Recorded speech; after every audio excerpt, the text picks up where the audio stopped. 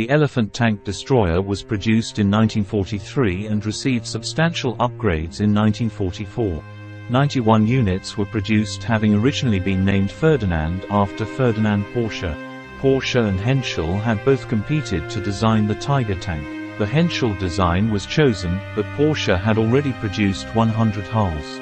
It was then decided that these hulls would be used to develop a heavy tank destroyer, one that could be used in an offensive role.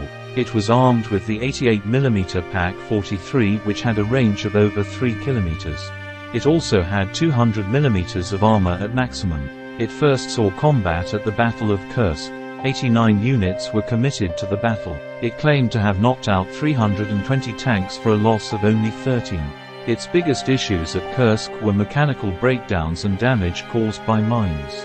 The Germans didn't have sufficient armored recovery vehicles for the Elefant. The Bergpanzer IV was the standard recovery vehicle at the time. It took 5 of them to tow the Elefant off the field. Other issues were the lack of peripheral vision blocks and machine guns. The lack of machine guns made it vulnerable to infantry assaults. In 1944 they were recalled and modified. 48 units received a ball-mounted MG-34, the new commander's cupola, modified engine armored grates and Zimmerit paste. Later in 1944 it was renamed the Elefant and 3 units were converted to recovery vehicles. The last Elephants would see combat at Zossen during the Battle of Berlin. When it wasn't broken down, the Elefant was very successful. It saw a claimed ratio of 10 kills to 1 loss. In all, the Elefant had its issues, but it undoubtedly was a force to be reckoned with when it was operational.